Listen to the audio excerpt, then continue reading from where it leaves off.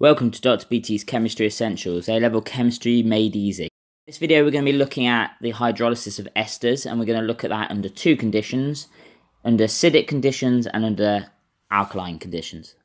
So before we look at the hydrolysis of an ester, we're going to look at the formation of an ester question that links to a video in this series. And what I want you to do is draw the ester and the byproduct of this reaction of this particular compound with this particular acyl chloride. So pause the video here and have a go. Okay, so the answer to this is going to be coming up now.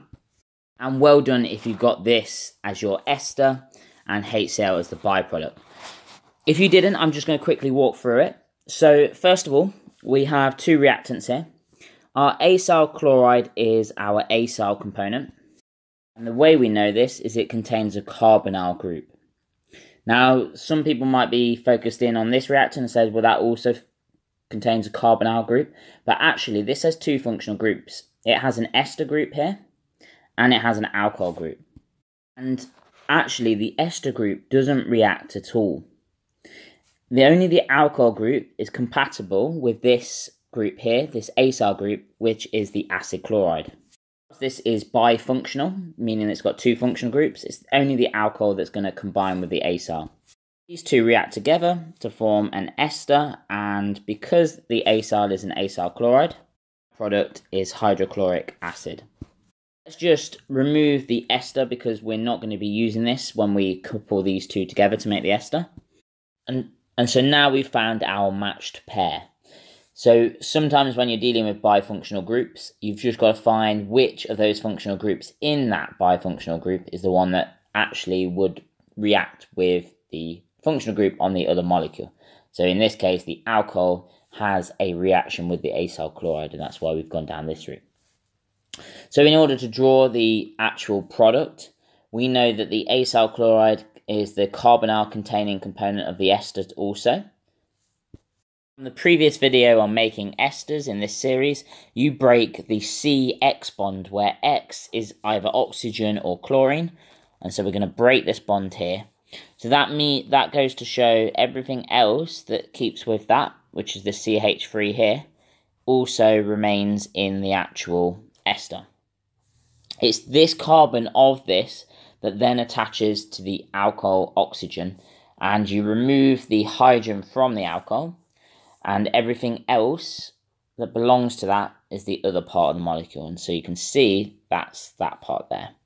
And then the hydrogen that was once there and the chlorine have joined together to form the byproduct.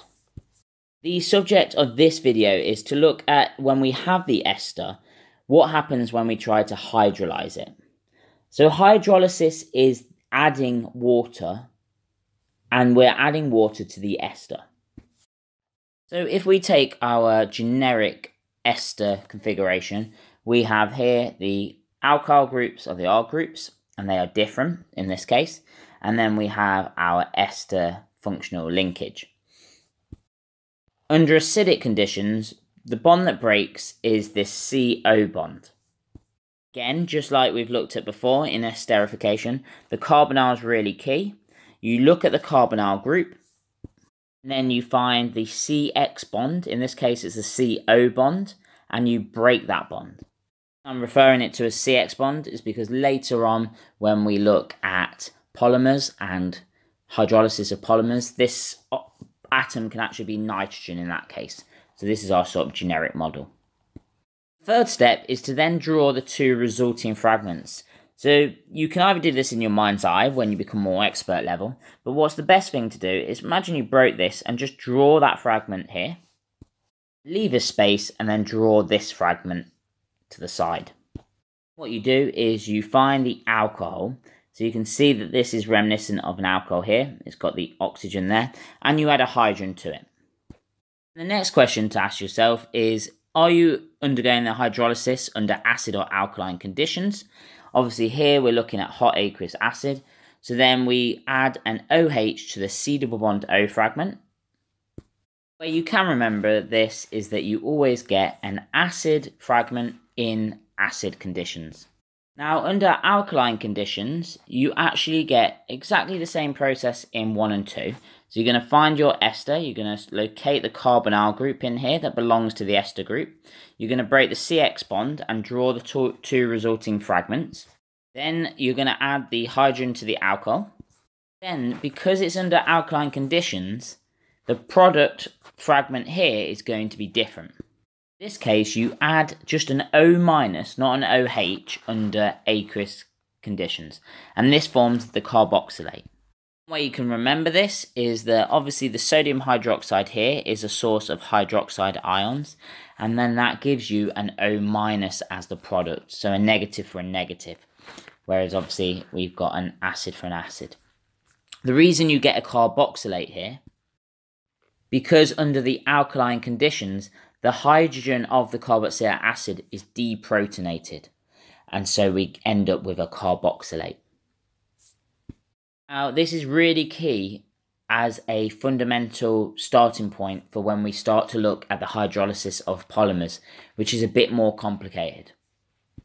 Okay, what I'd like you to do now is to try and put some of this into practice. So you have an ester here, and I want you to draw the products for both the acidic hydrolysis and then the alkaline hydrolysis. So pause the video here and have a go.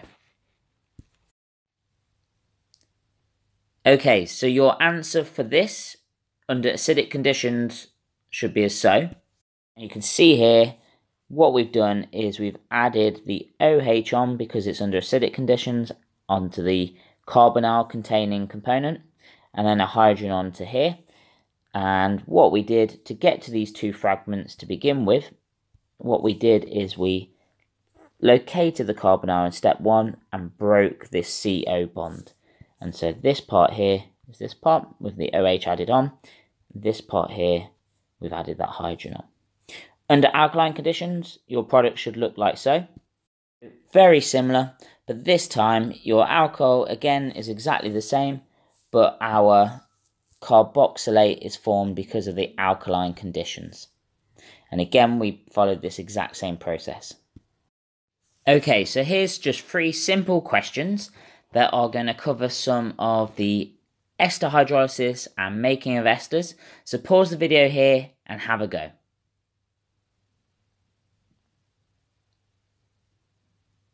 Okay, we're going to go through the answers now.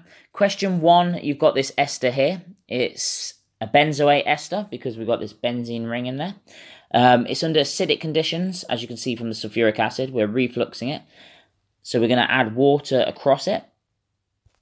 Okay, that carbonyl, that's our C double bond O. And then look for the CO bond, the CX bond. Remember, the CC bond will stay intact. Drawn the left-hand side fragment here. Imagine I've cut this bond, and that's this one here. And then the right-hand side fragment. Under acidic conditions, we add, and alkaline conditions for that matter, we add the hydrogen to the alcohol bit, regardless. But then because it's acidic conditions, with the carbonyl, we add an OH on there. So our 2 fragments, carboxylic acid and an alcohol, because it's acidic conditions. Question 2, this is exactly the same. It's an ester hydrolysis. Taking the carbonyl group and then looking for a CO bond, we break that. And then we draw the 2 fragments. Make life easy for yourself. So as they're drawn left to right here, do that in terms of the fragments. So here is our left-hand side fragment. Our right-hand side fragment is to this carbon here and everything including. Remember, this whole bond has been broken. You end up with that. Then, as before, this is an alkaline condition, but it doesn't matter. We add the hydrogen onto the alcohol every time, whether it be acidic or alkaline.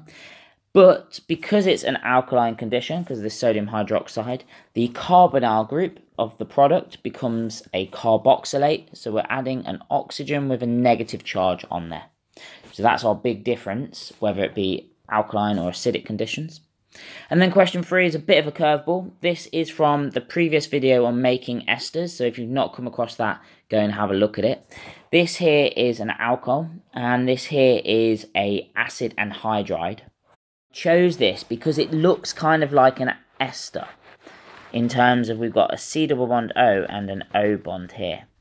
But whereas an ester at this point is just a carbon, an acid anhydride has a carbonyl group on that carbon. Compare these ester groups to this acid anhydride, you can see that that oxygen there, and that oxygen, the carbon next door to the oxygens. Ester does not have a double bond to oxygen, but in an acid anhydride does have a double bond to oxygen. So this doesn't undergo, this isn't a hydrolysis reaction. An alcohol plus an acid anhydride under reflux conditions is actually an esterification reaction, making an ester here. When we're making esters, we are looking for an alcohol with an acyl. So this is obviously our acyl component. We look for one of the carbonyls. It doesn't matter because this is symmetrical. And with this, what we are doing is we are cutting a CX bond, just a bit like the ester hydrolysis. So we're going to cut this.